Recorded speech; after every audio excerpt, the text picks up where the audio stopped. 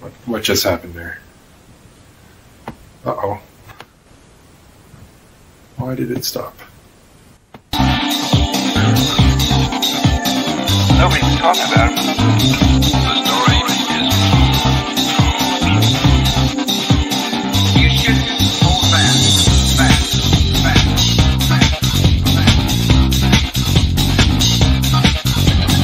You should hold back.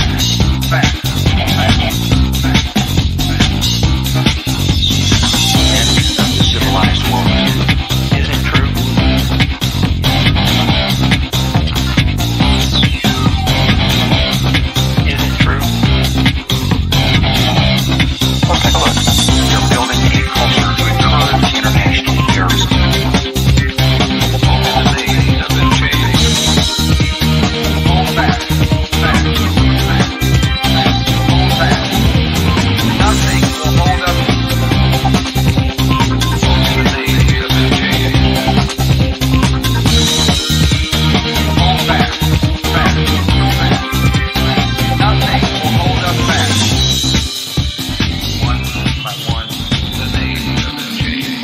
Welcome back to All Hell Can't Stop Us.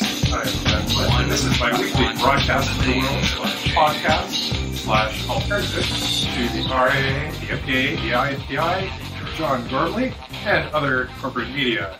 And today I've got two special guests, all from various parts of the world, and hopefully they are still there. Albatross, are you still there? Yes.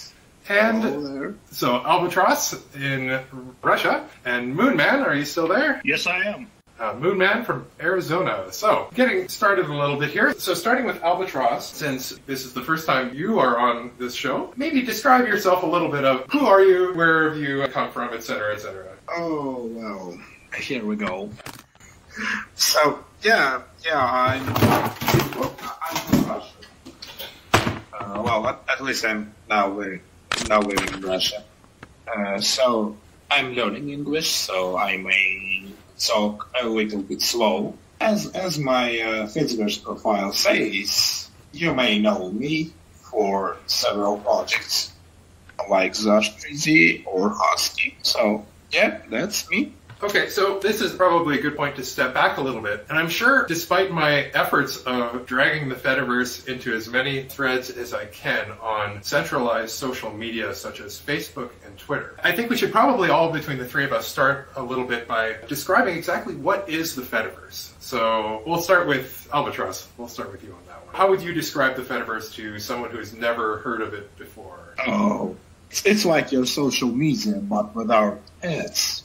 And without annoying features. And that's all. All right. And so just to clarify for the world, Husky is a client that you can use to access this network. And the version of it that you have developed is a version that, actually, let's get into that in a little bit. But as far as Moonman, though, Moonman is a person who runs one of these Fediverse servers. And so other than that, though, how would you describe yourself, Moonman? I'm a generic software engineer. Well, actually, I'm not a software engineer anymore. I'm broad computer stuff. But yeah, I run a Fediverse server and contribute some software toward that. So, but going back to the original question there, what does the Fediverse mean to you? So let's start with that.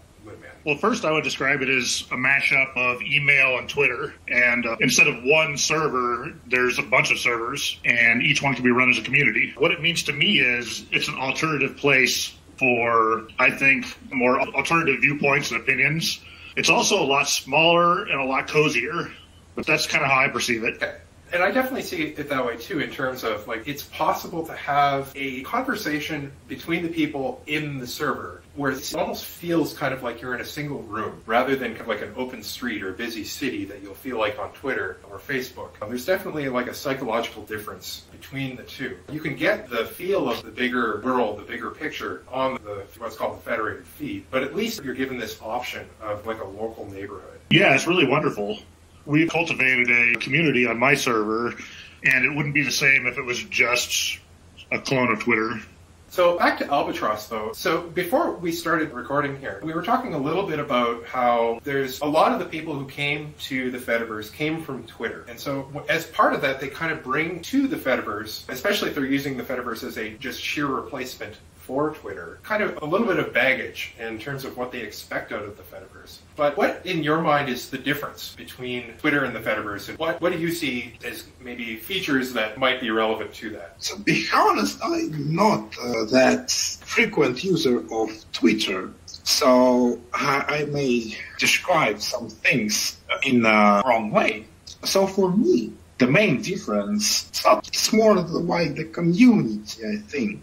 The community here is really friendly towards each other. Not always, though, but in general, we have people with different minds, with different life views, who just build the Fediverse more to be more friendly than Twitter. I see Twitter is more opinionated. Yeah, it's just about one or maybe 2, 3 different communities inside a big Twitter, which just talk in the same way, and that's all. While in Fediverse there is like 10, maybe 20 groups of people who may not agree, but still just respect each other. So I think some of the reason for that is going to be the culture that was created from the very beginning, or at least very early on in the Fediverse's history, where a lot of people really did see the Fediverse in that way, and see it as if not a community of communities that all tended to have as a social norm the idea that friendliness towards strangers is a good thing. And that even if you disagreed with people, you could either just completely ignore the political differences between the two of you, or in some way work it out. As an example of this, although I find it's not as common anymore, at least for a good year or two, there was almost a requirement that if you posted political things, you would tag your post or content warning your post, saying that, oh, this is politics. And just like some people don't like to see pornography, and they really do prefer it if you tag pornography or naked pictures of whatever, that people would require that if something was going to get into the kind of friction that you would see every day on Twitter, that at least you warn people so that if they don't want to get involved and they don't want to even read it, they don't have to. Now, I myself tended to not tag that quite as well. But do you see, now that people aren't doing that so much, do you think that that might change with time, or that we might get more politicized? There's a kind of a fissure that's happening, I think, where part of the Fediverse still uses CWs and has that kind of a mindset, and the other part finds it to be a burden. I have mixed feelings about content warnings, but I'm totally on board with flagging pornography, so I might be kind of a hypocrite in that regard. I think to some extent it's one of those things where, even for those of us who understand that we have to be careful with other people's feelings, other people's perception of how other people will perceive them in the workplace, that sort of thing, in regards to these content warnings, that there is still this problem where we have where exactly to draw the line is not going to be a set in stone thing. And the reason why I say in the workplace, by the way, for those, again, who don't use the Fediverse, is that, like, when I used to work as a computer programmer at Saskatchewan International, I would go on Twitter at work. And it was one of those things where if there was a minute or two between calls, or a minute or two between trouble tickets or whatever, it was just long enough that you could read a tweet or two. I mean, it doesn't take a lot of thinking to read 144 characters. And so between the moments at work where you would be doing something else, it's just long enough that you could do that. And as long as you're following, like on Twitter, you can usually get away with not seeing pictures of naked people. Unless you're going explicitly to look for it, most people don't post that sort of thing. And so on the Fediverse, if you go on the federated feed, the kind of fire hose where you see what literally everyone in the world is posting, you will see naked pictures. They tend to be tagged as content warning, but if you're not ready for that sort of thing, it can be shocking. And so if someone walks by your desk at work or something and you have a federated feed on, they may see something, right? And so it's definitely not by default a safe for work thing. So I can definitely see it. Now, back to Albatross, though. So as far as you were talking a little bit earlier about Mastodon itself. Now, Mastodon is one of the types of servers that runs the Fediverse. But you were mentioning that maybe it has some features that you weren't super fond of. What are those? So with Mastodon, I'm using Mastodon a bit, and that's how about I perceive the software as well. Or any software. It's not only about Mastodon, it's not only about Fediverse, it's every software.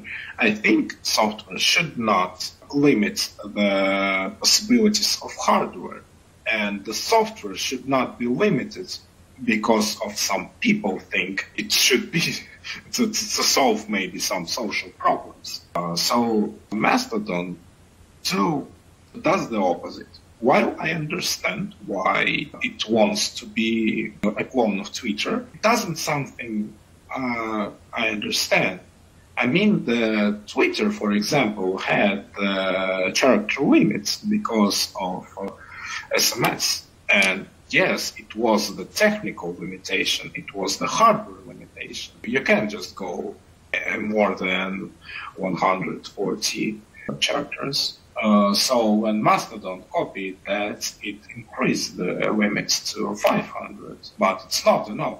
So just to pause for the listeners there. So when he says SMS, what he means by that is the standard that early cell phones used to use to text messages to one another. And even to this very day, when you send a text with a cell phone, most of the time you're using the SMS standard.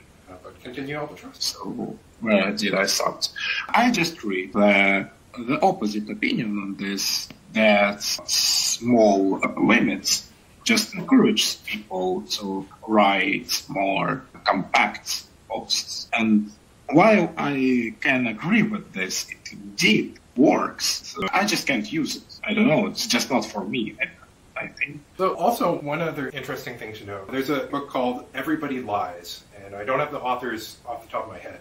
I'll link to it where this video is posted, but the book goes into a lot of big data statistics on Twitter use and other social media. And one of the interesting things they found is they actually took a big data corpus of as much written content from letters to communications that they could find between people. So I guess maybe not so much books, but certainly letters. And tried to compare the writing level, the average writing level, the average communication level between people writ large in the world and in the United States. And compare it to the amount of writing skill and language skill proved to be used on Twitter. And what they found was that Twitter users tend actually to be more literate, tend to use longer words, tend to use more complex sentences. And it's not even so much that they're abbreviating so that they can get more across in a single tweet, but like you'd think that even with 144 characters, that, oh, this is going to encourage people to simplify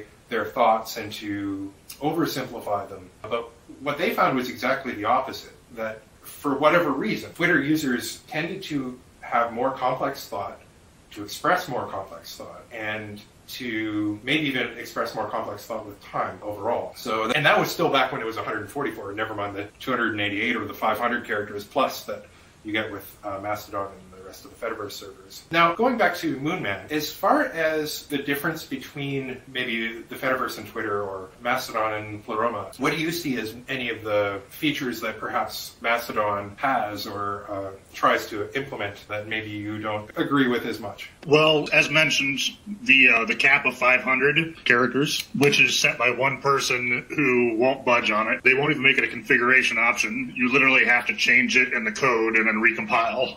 So it's very hostile to change. In addition to that, like other servers like Pleroma or Zap, they can do markup in their posts where you can see rich text. And again, one person on the Mastodon project basically doesn't want it, so everyone is deprived of it. So actually, let's step back a little bit here. So all of these servers, I think so far mentioned, are free software, so that the code is available. You can copy it, you can modify it, you can share it. But as you've kind of mentioned, there's like one person who controls the Mastodon project specifically, which is the biggest fediverse server and has the biggest user base, both in terms of users and people who run the software. Well, it may be Gab, but... Yeah, maybe Gab, possibly, yeah. But even Gab is like a fork of Mastodon, right? So... Yes. Anyway, so there's this one central point of failure that exists in the fediverse. And so what are your thoughts on that central point of failure, that one-person development model, perhaps? Well, first of all, I'm grateful to the creator of Mastodon because he made the Fediverse popular, because Mastodon is in many ways very pleasurable to use, especially compared to GNU Social. So he gets a lot of compliments for that. But if you compare the two biggest projects, Mastodon and Pleroma, Mastodon has a benevolent dictator for life who does take suggestions but decides himself if something's going to include it or not. On the other hand, Pleroma, one of the other pieces of Fediverse software, they pretty much say if you supply a patch, we'll take it. And there's limitations on that, but in general, they're pretty liberal about it. And that's kind of one of the reasons why I'm on Pleroma. So back to Albatross. Now, you run a Fediverse server as well, the expired.mentality server. And so, one, is it Mastodon or Pleroma? And two, why did you make that choice? So, it is running Pleroma.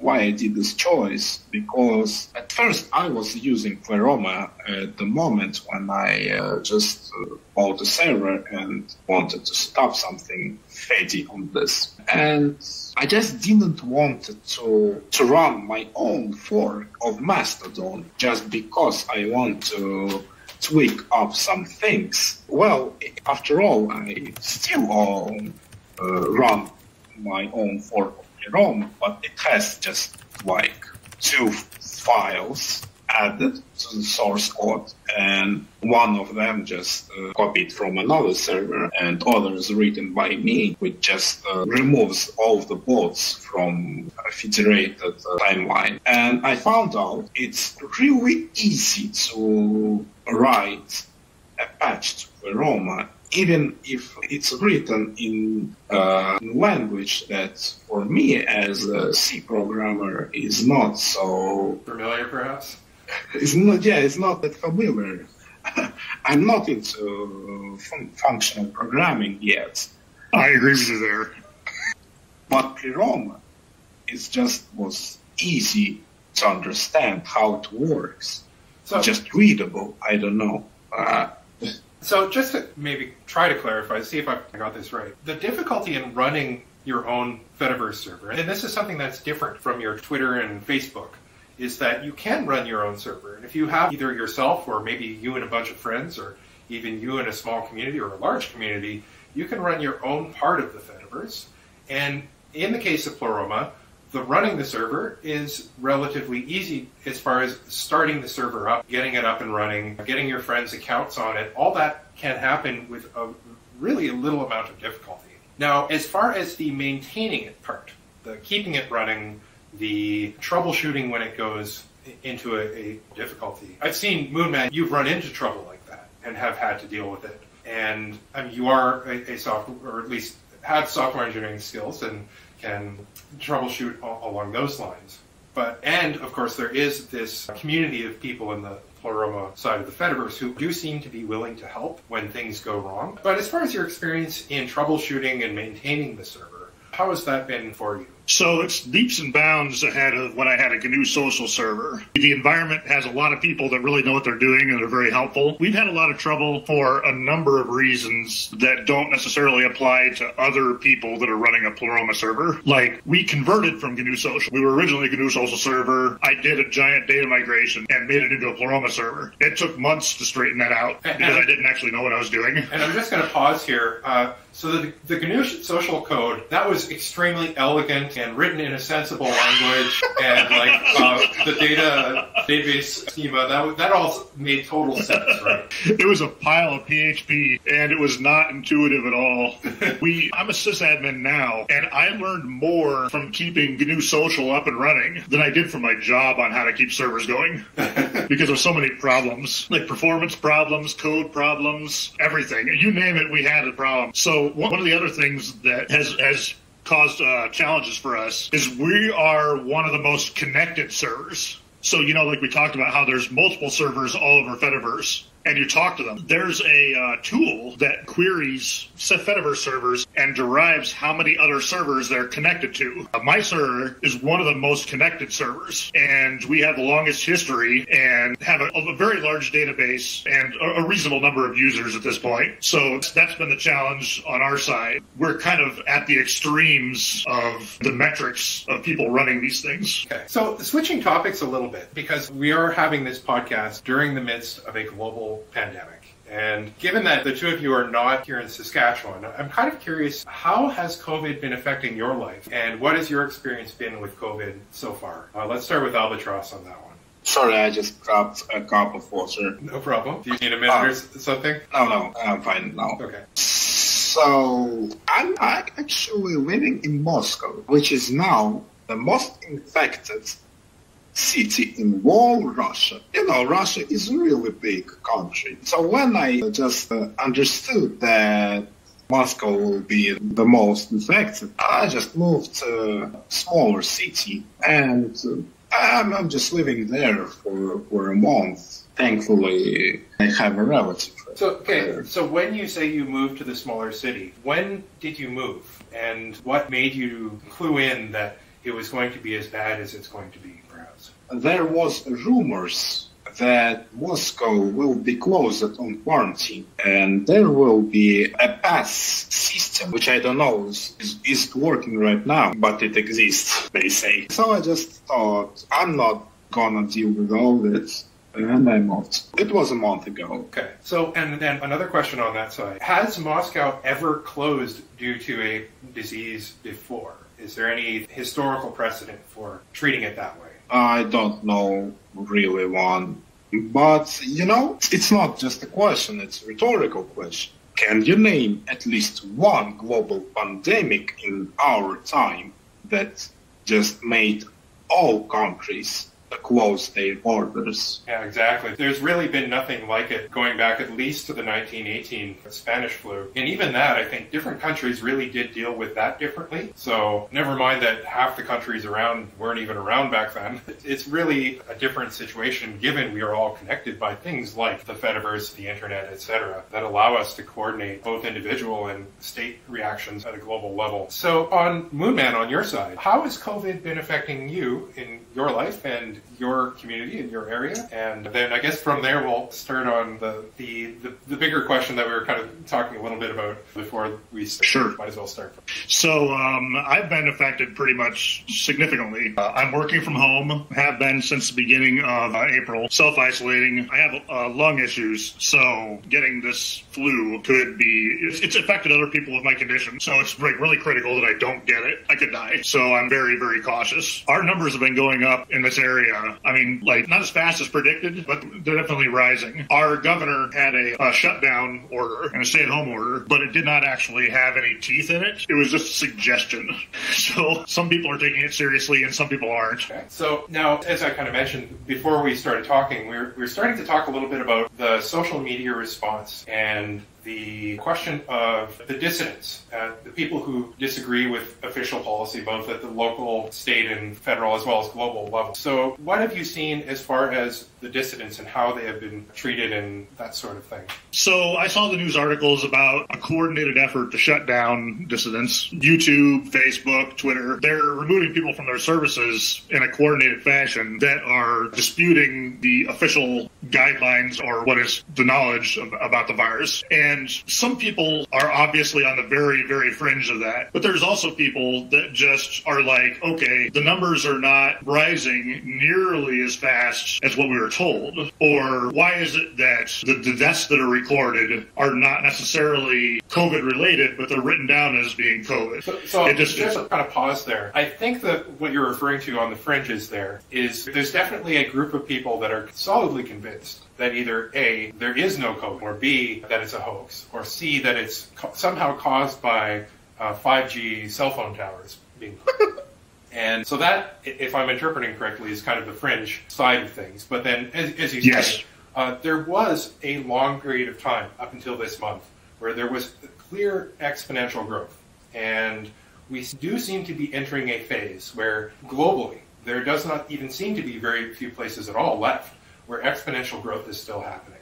And while there is still people getting COVID in large numbers, and I think the U.S. peaked over 1 million cases a couple of days ago or so, there's still this decrease in the spread. And to some extent, it's because people are social distancing, they're not going to school, The whole world has been in lockdown for at least 3 weeks now. But at the same time, it's, as you mentioned, there's some question about what the numbers are, how well the various health departments and governments around the world have been keeping track, and fatality rate. All of these things are still, to a large extent, up in the air. And there is room for skepticism on pretty much every data point across the board, to the point where, and I'm going to link after this stream is posted, there's an interesting video on YouTube where a woman reads a series of headlines that are in and of themselves contradictory. So it's like, you should stay home except unless your home is unhealthy, in which case you should leave your home. And the mortality rate is, such and such, but it's also such and such. And just, we're awash in data, and everyone I've communicated with has been talking pretty much nonstop about this topic, but it seems like there's so many different perspectives of it around. Now, back to Albatross, as far as the limiting of people in terms of what they're able to say about it and what people are able to share about it, how has that been playing out in Russia? Like, has VK and other social networks really been clamping down as much, or has it been primarily a, Western thing that speech and discussion on this topic is being censored? I've heard some rumors that there is censorship towards the COVID fakes. Well, just explanation in Russian terms, fakes is everything that they don't like.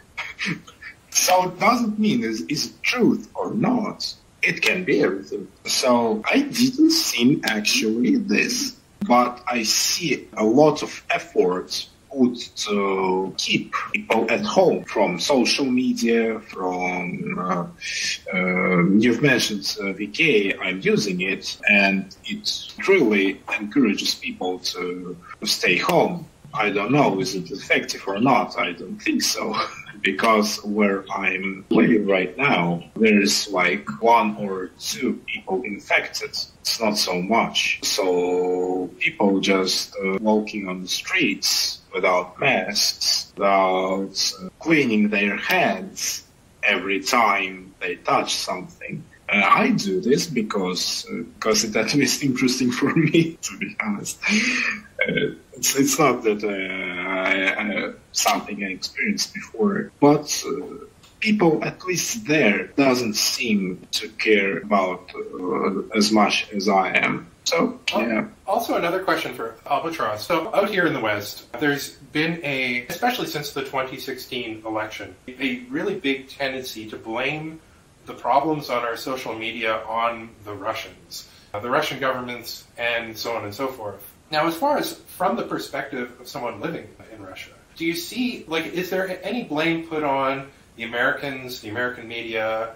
How much of the blame on COVID and what's going on is kind of thrown in that direction, at least from your perspective and maybe from the perspective of your media and more mainstream media out there in Russia? Well, I'm not that familiar with mainstream media because the whole mainstream media is in Russia. It's mostly TV and not so much internet, but it really has place, but mostly it's TV. I just don't have a TV, so I'm not watching it. Do they put a blame on the Americans? Well, it depends on who you're asking, because there is some people with a Soviet mindset that Americans every American is evil enemy. But others people more young, I think, who didn't live in Soviet times, like me,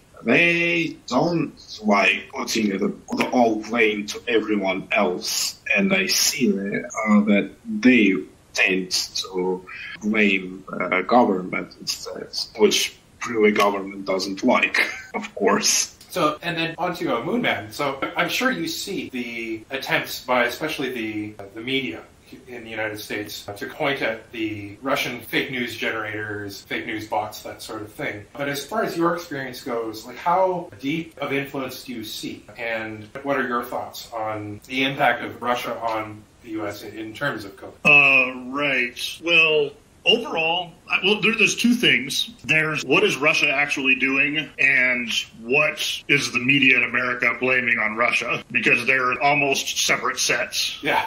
And like, I don't blame any particular country for engaging in sort of like ops to like manipulate other governments. Almost every government does this. I mean, I know Canada used to do it. I don't know about now, but a lot of the early stories about Russia involvement were transparently fraudulent to a person that has a reasonable amount of computer skills. You'd see an article in the New York Times saying, like, there's a Trump server that's connected to a Russian bank. And they could see, like, a stream of data going back and forth.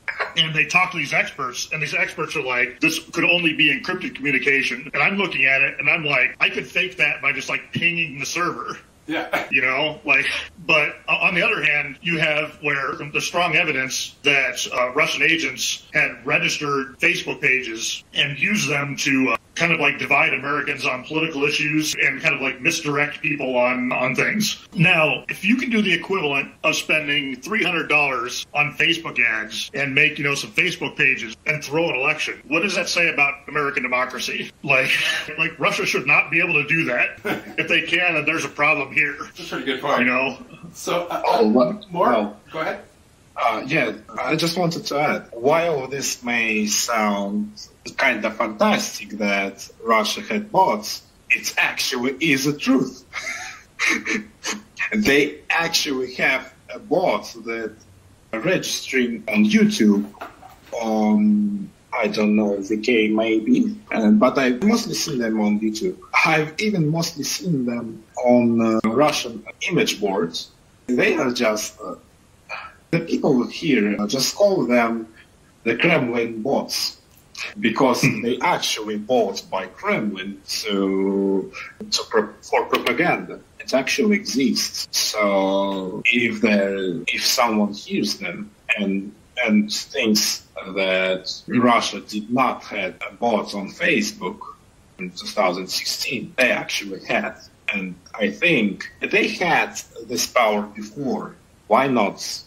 You understand me. Yeah. Back to Moonman. Now, as far as the fediverse goes, given that it's an alternative to the VKs, the Facebooks, the Twitters that are, if not directly coordinating with various either U.S. or Russian government, are certainly targets of it and targets of things like this network of Kremlin bots. Now, as far as the fediverse, both now and in the possible future, you see the fediverse as being, I guess, a target for a potential target for manipulation on that scale. And how do you see that the fediverse is dealing with that, both now and in the future? There has been some discussion between different servers about what that would look like.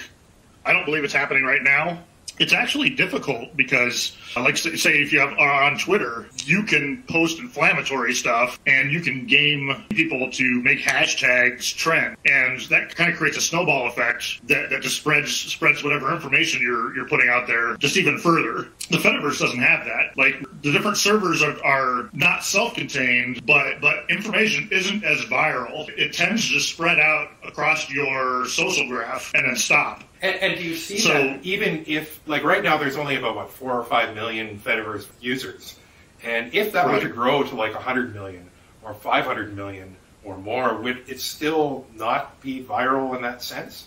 I really think it's connected to who you're following and the size of your social graph. What I've noticed is that things will go viral on only mastodon.social, the largest Mastodon instance, but it won't necessarily go viral on all the servers that are connected to it. I mean, it might go 2 hops, but not much further than that. I think for that reason. So some people are really worried that it would be easier to have fake news or to manipulate people in the fediverse, because anybody can just spin up a new server and start creating accounts and then influence people. That's not actually convincing to me. I think that if it would be seen quickly and isolated by everyone else, because we've people join the fediverse that kind of had oppositional values, and they were quickly socially isolated. But what was that, Albatross? It sounded like there was a comment from Albatross there. No.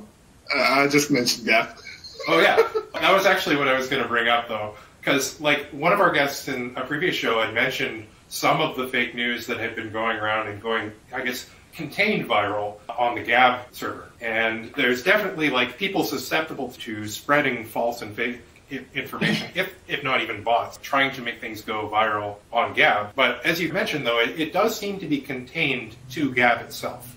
Yeah, well, part of that is the content. So, like, a lot of the stuff that ends up on Gab is kind of like boomer, like, alternative medicine, prepper survivalist stuff, or QAnon. If you guys are familiar with that. Yeah, I've heard of QAnon, but I don't think it's been mentioned on this show yet. So, what is QAnon, and what is your perspective on it? Let's start with Moonman. So, somebody on 4chan created a fake persona claiming to be high up in government and, like, fighting other government forces that were opposed to Trump. And, I mean, this is 4chan. You're not supposed to believe anything you read, but a bunch of boomers believed it, and it's really not sophisticated, but a bunch of people believe it. And I would probably add, like, it's, as far as its content is concerned, it's probably about as predictive as Nostradamus. And like, they throw so much stuff out there and then try to, like, backwards define what meant what, and try to, like, claim that so many things are connected in the most I guess, tenuous of ways. Now, going back a little bit, though, one of the users you had, at least for a little while, was one of the people from the New York Times. So you mentioned that the New York Times, it can be problematic sometimes, but since that happened, have you had any feedback, or is there any, I guess, truth going backwards on that side, or have they basically just ignored the Fediverse after that point? So I'll explain who that person was. Her name was Sarah Jung. She was a internet journalist, and she was doing articles for Vice, and she was doing a series of articles on the Fediverse, and she had joined Mastodon and explored how it worked, and then wrote articles about it for broader audiences. In the middle of that, she was given, she was like a New York Times position. She was like a contributing editor or something. Well, before that happened, like right before that happened, she had joined my server, and I should make clear, my server is a joke. The majority of the people on it are just having fun, and, well, it's called shitposting. We just post random garbage and have fun. Well, there was a speculation that she was going to be doing a kind of a hit piece about the other side of the Fediverse besides Mastodon, where things were kind of more, or at that time we were still GNU Social. Oh, okay. But we were the wild woolly side. So she got that job, though, and pretty much abandoned the Vice stuff. So we never heard from her again. But before that happened, I got her to verify herself using her PGP key just to make sure it really was her. So yeah, like now for promotional materials, we're like home of New York Times contributing editor Sarah Jong. So, kind of getting close to the end here. So, now that the two of you are in the same place at the same time, Moonman, do you have any questions for Albatross, or anything that you'd be interested to know about Albatross or his world in Moscow or his development world or anything like that? I'm interested in Husky. How's it been doing that? I noticed that it started as a fork of Tusky, but you've been adding new features to it, including features that are helpful for some of my stuff. So how is that? What do you mean, how is that? What made you decide to do it? And do you use your own software? Oh. I'm just interested in that. Yes, I'm using my own software. I'm actually started Husky just because you subscribe to me and I like to post a lot of anime pictures.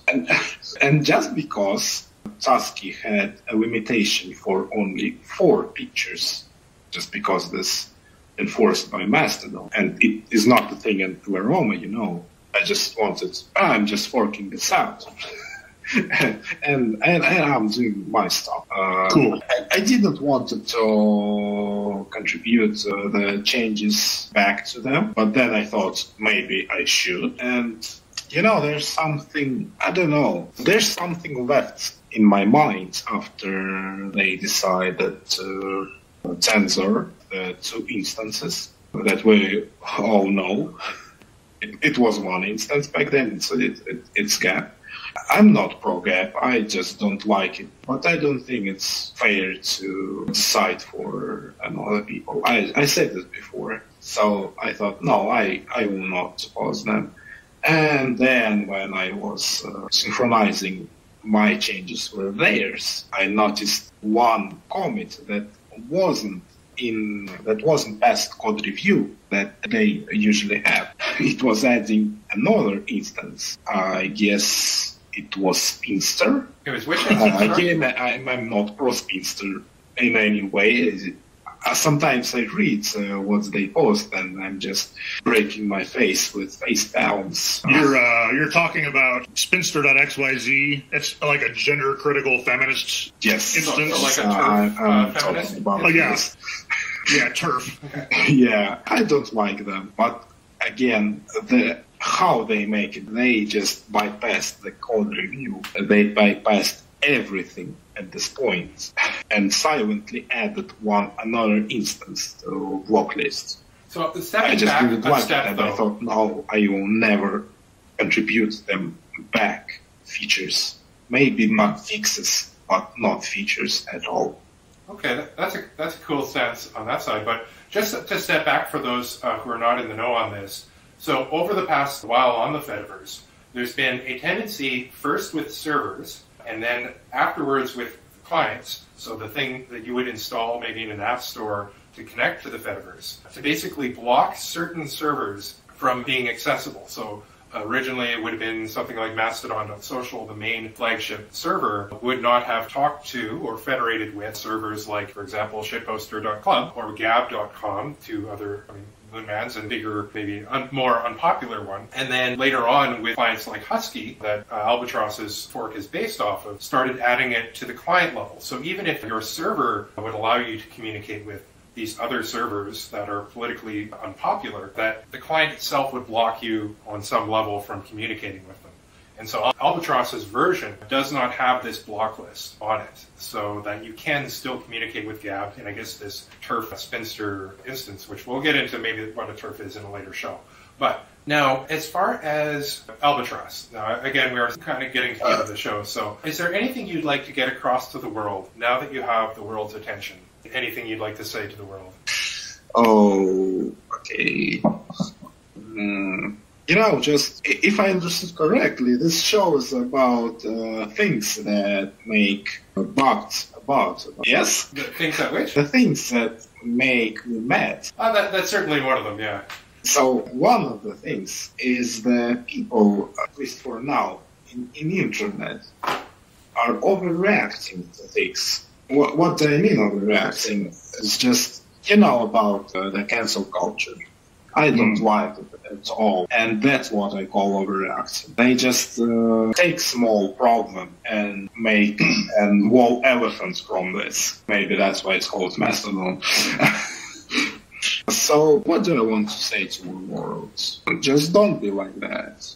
If you have any problems, just sit down with yourself and try to think. Maybe they're not worth the amount of attention that you have, that you want to get.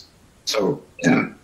Good thoughts to end on that side. And especially, I would add, not even at the individual level, but as well at the larger social level, both in communities and larger, that we do spend attention and our focus on maybe people or institutions that do wrong. But there is definitely a level at which point it gets where everyone's freaking out over something very small. And it's definitely possible to overreact on that side.